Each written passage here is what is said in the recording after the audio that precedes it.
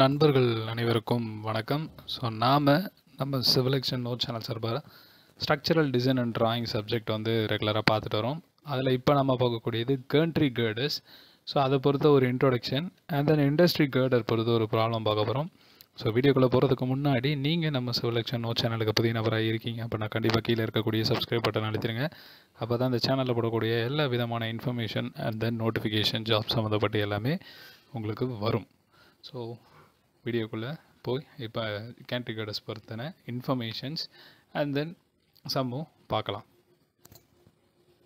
Gantry Carter. So இதை பற்றி நம்ம வந்து என்ன தெரியும் அப்படின்னு பார்த்தீங்கன்னா, பேசிக்காக கேண்ட்ரி கேர்டர்ஸ்னால் என்னன்றதை ஃபஸ்ட்டு நம்ம பார்த்துருவோம். ஸோ கேண்ட்ரி கேர்டர்ஸ் அப்படின்றது வந்து என்ன அப்படின்னா, ஒரு இண்டஸ்ட்ரியல் ஸ்ட்ரக்சர்ஸை லிஃப்ட் பண்ணுறதுக்காக யூஸ் பண்ணக்கூடிய ஒரு எக்யூப்மெண்ட்னு சொல்லலாம். அந்த எக்யூப்மெண்ட்ன்றது கன்ஸ்ட்ரக்ஷன் ஆக்டிவிட்டிஸோடயே அதோடைய மேக்கிங் எல்லாமே நடக்கும்.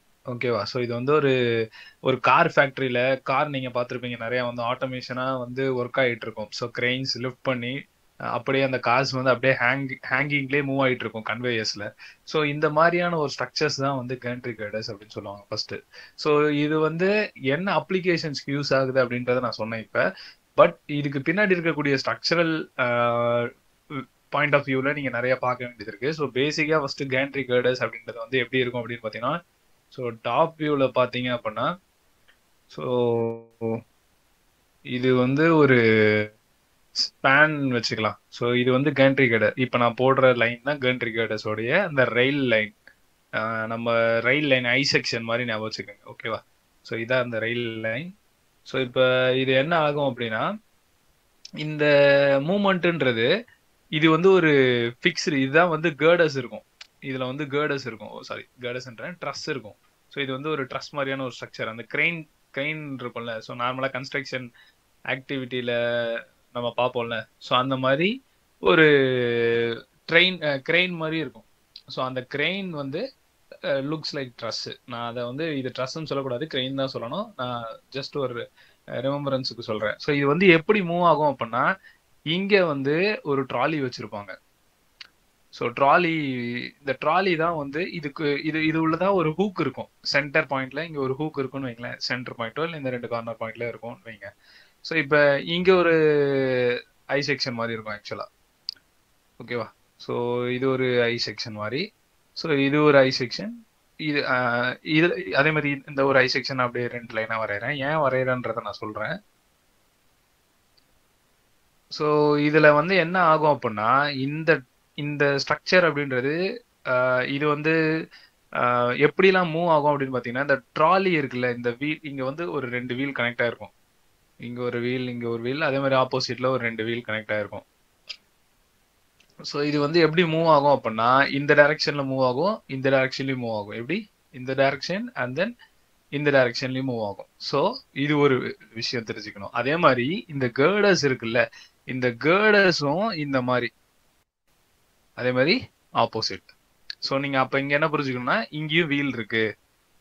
ஸோ இந்த கன்சர்ன் நீங்கள் நல்லா புரிஞ்சுக்கணும். ஸோ இப்போ இது வந்து ரொம்ப பேசிக்கான விஷயம். ஸோ ஏன் நான் வந்து இது ரொம்ப வந்து இம்பார்ட்டண்ட்டாக நான் சொல்கிறேன் அப்படின்னா, இந்த இதில் வந்து வீலை வந்து நம்ம ஃபர்தராக டிவைட் பண்ணுற மாதிரியான விஷயங்கள்லாம் நடுவில் வரும். ஸோ அந்த விஷயம் வந்து நம்மளுக்கு தெரியணும் அப்படின்னா இந்த பேசிக்கான விஷயம்லாம் தெரியணும். ஸோ இப்போ இதில் நீங்கள் நல்லா புரிஞ்சிக்க வேண்டியது என்ன அப்படின்னா, கான்செப்டுவலைஸாக வரும். இப்போ வந்து பேசிக்கான காம்பனன்ட்ஸ் மாதிரி சொன்னேன் ரஃபாக.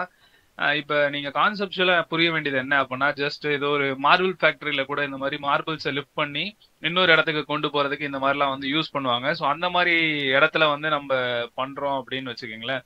ஸோ அந்த மாதிரி இடத்துல நம்ம வந்து பண்ணுறோம் அப்படின்னா, ஸோ நம்ம வந்து மூவிங்ல இருக்கப்ப உங்களுக்கு வந்து நீங்களே பாருங்க.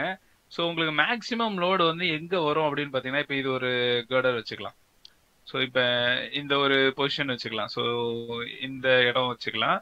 ஸோ இது வந்து ஒரு ரஃபாக வந்து எந்த இடத்துல வந்து உங்களுக்கு மேக்சிமம் லோடு வந்து ஆக்ட் ஆகும், எந்த இடத்துல வரப்போ உங்களுக்கு மேக்சிமம் டிஃப்ளெக்ஷன் நடக்கும் அப்படின்றதெல்லாம் நீங்கள் பார்க்கணும்.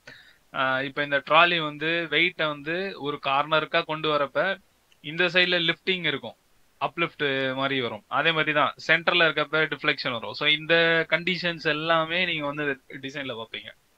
ஸோ இதுல வந்து ரெண்டு விதமா நீங்க பாப்பீங்க. ஒன்னு வந்து இண்டஸ்ட்ரியல் கேண்ட்ரி கேர்டர்ஸ் டிசைன் பண்றது. ஸோ இந்த பீம் மட்டும் டிசைன் பண்றது, ஓகேவா? இன்னொன்னு என்ன பாப்பீங்கன்னா, இந்த என்டையர் சிஸ்டமே டிசைன் பண்ற மாதிரி இருக்கும். அதுல பீம் வந்து இன்க்ளூட் பண்ண மாட்டீங்க. பட் ஆனா இந்த கிரெயின் கேர்டர்ஸ் இருக்கு தெரியுமா? இந்த கிரெயின் கேர்டர், இது வந்து கிரெயின் கேர்டர் சொல்லுவாங்க. இதுதான் கேண்ட்ரி கேர்டரோட கனெக்டடா இருக்கும். நீங்க உங்களுடைய சப்ஜெக்ட்ல பாத்தீங்கன்னா ரெண்டு டாபிக்ஸ் இருக்கும். ஃபர்ஸ்ட் இண்டஸ்ட்ரி கேண்ட்ரி கேர்டர், அதுக்கு அடுத்து eccentric point and moment carrying capacity. So இது மாதிரி வரும். So eccentric load and then moment carrying capacity. So அந்த மாதிரி வரக்கூடியதும் நம்ம வந்து பார்ப்போம், ஓகேவா? ஸோ கிரெயின்ன்றப்ப கிரெயின் இப்படி இப்படி இருக்கக்கூடிய மூவ்மெண்ட்டை மட்டும் தான் நம்ம பார்ப்போம். இந்த மாதிரியான மூவ்மெண்ட் தான் பார்ப்போம். ஸோ ரெண்டு ஸ்பேன் இருக்கு. நீங்க நல்லா புரிஞ்சுக்க வேண்டியது ரெண்டு ஸ்பேன் இருக்கு. ஸோ ஒரு ஸ்பேன்ன்றது இந்த கேண்ட்ரி கேர்டர்ஸ்க்கு நடுவில் இருக்கக்கூடிய ஸ்பேன் வரும். சாரி, இந்த கிரெயினுக்கு நடுவில் இருக்கக்கூடிய இந்த ஸ்பேன் வரும். அதே மாதிரி இங்க கேண்ட்ரி கேர்டருக்கு இருக்கக்கூடிய ஸ்பேன் வரும். ஸோ இதை வச்சு இப்போ நம்ம வந்து ஃபர்ஸ்ட் ஒரு சம் பார்க்கலாம். இப்போ இண்டஸ்ட்ரியல் கேண்ட்ரி கேர்டர் வந்து நம்ம பார்க்கலாம். அது பேஸ் பண்ணி ஒரு சம். ஸோ அந்த பீம் டிசைன் பண்ற மாதிரி நம்ம சொல்றேன். A simply supported steel beam of span 5 meter supports a RC slab floor capable of providing lateral restraint to the top compression flange. So இதுல வந்து நீங்க என்ன ஃபைண்ட் அவுட் பண்ணணும் அப்படின்னு பாத்தீங்கன்னா, நீங்க வந்து சிம்பிளி சப்போர்ட்டட் ஸ்டீல் பீம் வந்து நீங்க டிசைன் பண்ண போறீங்க. அதுதான் கேண்ட்ரி கேர்டரா ஒர்க் அவுட் ஆக போகுது. ஸோ அதுக்கு அவங்க பேசிக்கா என்னெல்லாம் கொடுத்துருக்காங்க அப்படின்னு பாத்தீங்கன்னா, அதோடைய loading and then span, so இதெல்லாமே டீடைல்ஸ் கொடுத்துருக்காங்க. ஸோ அதுக்கடுத்து பாருங்க, த loads of supported by the beam comprise of an, அதாவது யூடின்றது uniformly distributed service live load of 20 kN per meter and the dead load of due to floor slab and other fittings of 20 kN per meter. So adopt FP410 and design the simply supported steel beam. இதான் நான் ப்ரீவியஸா சொன்னேன், as per IS 800 2007.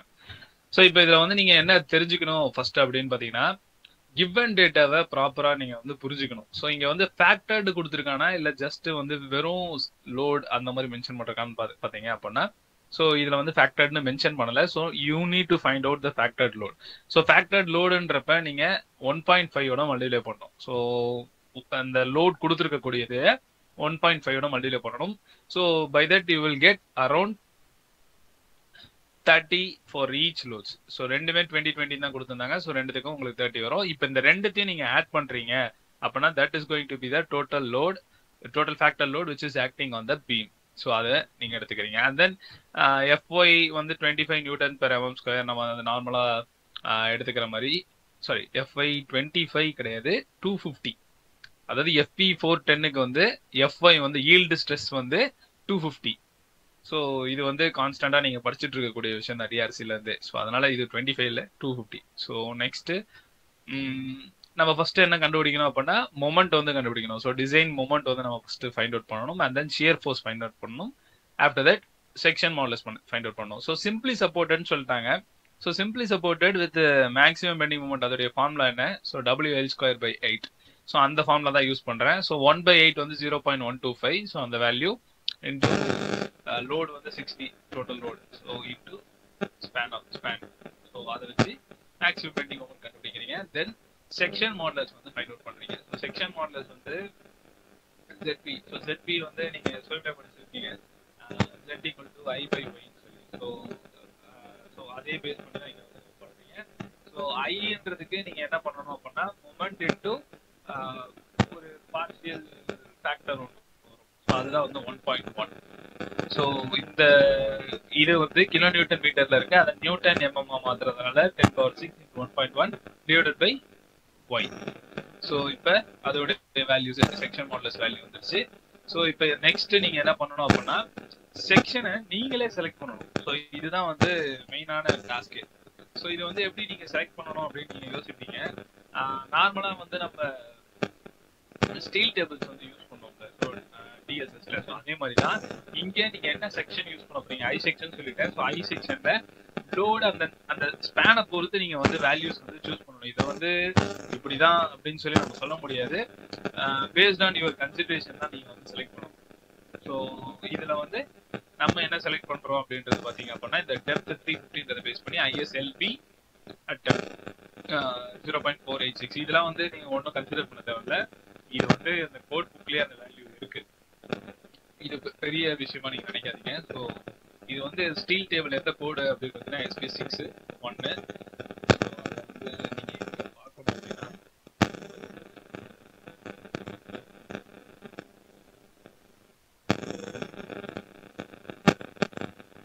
I-section. So இதெல்லாம் வந்து SLB 350.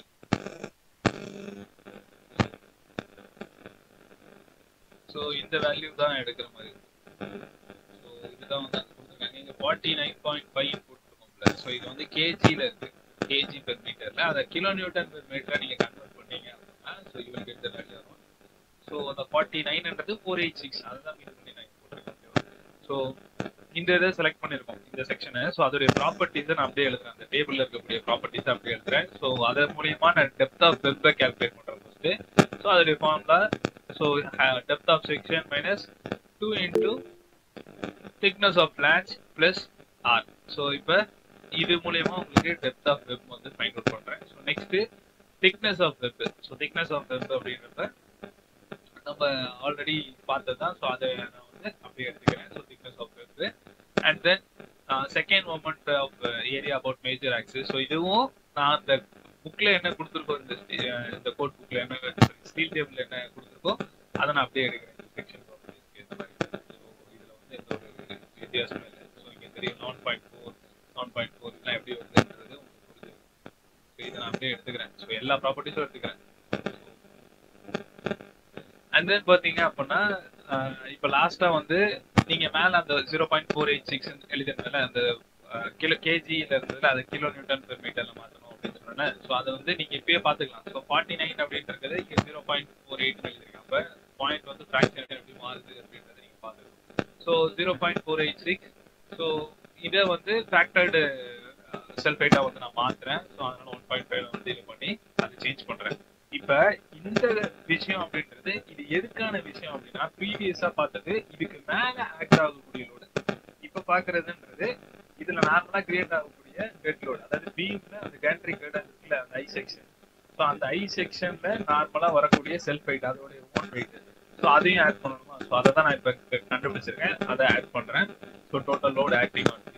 So next பாத்தீங்க அப்படின்னா maximum bending moment simplify போட்டுருந்தேன். So அப்ப ப்ரீவியஸா 60க்கு வச்சு பண்ணதை இப்ப ரிவைஸ் பண்ணி நான் 60.73 கொஞ்சம் எக்ஸஸ்னாலும் நம்ம கன்சிடர் பண்றோம். So 190. So next plastic section modulus வந்து நம்ம ஃபைண்ட் அவுட் பண்றோம். ஏன்னா பிளாஸ்டிக் தான் ஃபெயிலியர் நமக்கு. ஸோ அதனால பிளாஸ்டிக் செக்ஷன் மாடலஸ் தான் நீங்க டிஎஸ்எஸ் போனீங்கனாலே இது உங்களுக்கு தெரிஞ்சிருக்கும். ஸோ அதனால நம்ம வந்து அதை ஃபைண்ட் அவுட் பண்றோம். So M gamma m0 by fy. So இதே தான் ப்ரீவியஸா நம்ம பண்ண மாதிரியே தான் நம்ம இங்க பண்றோம். So here you can find out that 836 into 10⁻³ mm/cube.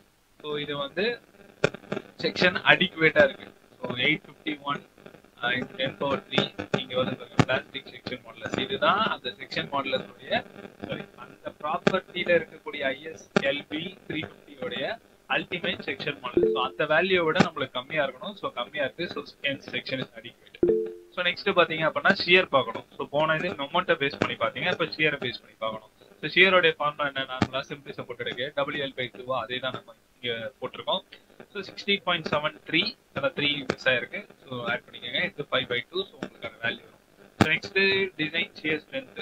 So அதோடைய formula so Fy into x into TW by gamma √3 into gamma m. So இதுல வந்து உங்களுடைய வேல்யூ ஸோ அட் லாஸ்ட் வந்து உங்களுக்கான வேல்யூ வந்து என்ன வரும் அப்படின்னா 340 வரும். ஸோ இந்த 340 அப்படின்றது இந்த ஷியர் ஃபோர்ஸை விட அதிகமா இருக்கு. ஓகேவா? ஸோ அதிகமா இருக்கு. அண்ட் தென் இன்னொரு செக் இருக்கு VDக்கு. ஸோ VDன்றது 0.6 VDயாவும் நம்ம வந்து பார்ப்போம். ஸோ நம்ம கால்குலேட் பண்ணதை வந்து நம்ம ஃபர்தரா திரும்பவும் செக் பண்ணுவோம். அதுல என்ன ஷியர் ஃபோர்ஸ் வருது, Bன்றது எது அதிகமா வருது அப்படின்றத நம்ம பார்க்கணும். ஸோ அதுலயும் என்ன வருது அப்படின்னா 204 வருது. ஸோ அப்ப 0.6 VD அதிகமா இருக்கு. So the design of shear force V greater than 0.6 VD. So அதை விட அதிகமா இருக்கு. ஸோ அப்ப நீங்க வந்து அதோட அந்த ஷியர் ஃபோர்ஸ் கால்குலேஷன் முடியுது. நெக்ஸ்ட் செக் பண்றீங்க. இப்போ அந்த செக்ஷன் வந்து நம்ம கொடுத்த ப்ராப்பர்ட்டிஸ் எல்லாமே கரெக்டா அப்படின்றத செக் பண்றீங்க. ஸோ நெக்ஸ்ட் IS 800-2007 கிளாஸ் 8.2.1ல அந்த கொடுத்துருக்கக்கூடிய கண்டிஷன் ஸோ D/TW. ஸோ அந்த கண்டிஷன் படி அது வந்து 67E விட கம்மியா இருக்கணும். அந்த ரேஷியோ வருது. So D by DW. So அந்த இது வந்து கம்மியா இருக்கு அப்படின்னு நம்ம செக் பண்றோம். இங்க 67 ஈக்குவலண்ட் ஆஃப் ஈனே வச்சுக்கோங்க. ஸோ இது வந்து என்ன அப்படின்னா இதோடைய ஃபார்ம்ல வந்து root of 250 by FY. So root of 250 by எஃப்ஒயும் 250 தான். ஸோ 1 வந்துடும். ஸோ உங்களுக்கு 67. ஸோ இதுல வந்து டி பை டிடபிள்யூன்றது லெஸ்ஸா இருக்கு. ஸோ இதோடைய ஃபார்முலா இதை பேஸ் பண்ணி நீங்க என்ன ஃபார்முலா எடுக்கணும் அப்படின்னா empty equal to so beta B into set B FY by gamma am not. So இதுல beta B equal to 1. So plastic section வந்து பிளாஸ்டிக் அண்ட் காம்பாக்டா இருக்கிறதுனால we are considering beta b equal to 1. So just அப்படியே substitute பண்றோம் எல்லா வேல்யூஸும். So by that you will find out the bending strength. So அது base பண்ண மொமெண்ட்டை வந்து find out பண்றீங்க. So it is greater than 180. So இது வந்து செக்ஷன் ப்ராப்பர்ட்டிஸ் நீங்க வந்து பாக்குறீங்க. ப்ரீவியஸா ஒரு செக் பண்ணோம்ல, அதே மாதிரி தான் இப்பயும் செக் பண்றோம். ஸோ இதுவும் செக்ஷன் ப்ராப்பர்ட்டிஸ் செக் பண்றீங்க. நம்மளுக்கு செக்ஷன் படி பாத்தீங்கன்னா 193 வந்து வருது. அதுல கொடுத்துருக்கக்கூடியது படி பாத்தீங்கன்னா நம்மளுக்கு வந்த டிசைன் லோட் என்ன 190 தான். அப்ப நம்மளுக்கு எக்ஸஸா தானே இருக்கு. So section is addict. So next deflection check பண்ணணும். ஸோ டிஃப்ளெக்ஷன்றதும் ரொம்ப இம்பார்ட்டன்டான பாயிண்ட். ஏன்னா வந்து அந்த கேர்டர் வந்து சென்டர்ல இருக்கப்பதான் மேக்ஸிமம் டிஃப்ளெக்ஷன் இருக்கும். நம்ம ஆல்ரெடி இப்போ இதில் வரைஞ்சோம்ல. ஸோ இதுல வந்து இந்த கேர்டர் வந்து சென்டர்ல இருக்கு. இது பெரிய லென்த் இருக்குன்னு வச்சுக்கோங்க. சென்டர்ல இருக்கப்ப தானே மேக்ஸிமமா டிஃப்ளெக்ஷன் ஆகும். ஸோ அப்போ அந்த டிஃப்ளெக்ஷனை வந்து கால்குலேட் பண்றதுக்கான ஃபார்முலா இது. ஸோ இது வந்து ஸ்லோப் அண்ட் டிஃப்ளெக்ஷன் அந்த டபுள் இன்டெகிரேஷன் மெத்தட்ல பார்த்துருப்பீங்க. சிம்பிளி சப்போர்ட்டட் வித் யூடிஎல் அந்த ஃபார்முலா இது. So 5WL power 4 by 384 EI. So இதுல வந்து 5Wன்றது நம்ம மேல கண்டுபிடிச்சிருக்கக்கூடிய அந்த வேல்யூஸ் எல்லாமே நம்ம சப்ஸ்டியூட் பண்றோம். ஸோ டிவைடட் பை 384 இன்டூ ஈன்றது ஸ்டீலுக்கு ஏற்ற மாதிரி நம்ம எடுத்துக்கிறோம். யங்ஸ் மாடலஸ் ஆஃப் ஸ்டீல் வந்து 2 × 10⁵. ஐன்றது மேல நம்ம அந்த கோட் புக்ல இருந்து எடுத்தக்கூடிய ஐ வேல்யூ. ஸோ இது மூலமா நீங்க டிஃப்ளெக்ஷன் கண்டுபிடிக்கிறீங்க. இந்த டிஃப்ளெக்ஷன் அப்படின்றது உங்களுக்கு வரக்கூடிய வேல்யூஸ். ஓகேவா? ஸோ இதனால வரக்கூடிய வேல்யூ. பட் உங்களுக்கு வந்து மேக்ஸிமம் பெர்மிசிபிள் டிஃப்ளெக்ஷன் அப்படின்றது L/300. ஸோ இந்த லிமிட்குள்ள இருக்கணும். ஸோ அதுபடி பாத்தீங்கன்னா இந்த செக்ஷன் ப்ராப்பர்ட்டிஸ்க்கு கோட் புக் படி என்ன ரெஃபர் பண்றாங்கன்னா 16.7 வந்து மேக்சிமமா நீங்க வந்து ரிஃப்ளெக்ஷன் வந்து வரலாம். ஆனா அதுக்குள்ளதான் நம்மளுக்கு ஒரு 6.6ன்றது அதுக்குள்ள தானே. So it is also safe with in the permissible limit. So இதுதான் வந்து இண்டஸ்ட்ரியல் கேண்ட்ரி கேர்டரை பத்தி பார்க்கக்கூடிய அதாவது அந்த கேண்ட்ரி கேர்டர். ஸோ இந்த செக்ஷனை வந்து நம்ம டிசைன் பண்ணக்கூடியது. அடுத்து கிரெயின் கேர்டர் டிசைன் இருக்கு. ஸோ அதையும் நம்ம வந்து பார்க்கலாம்.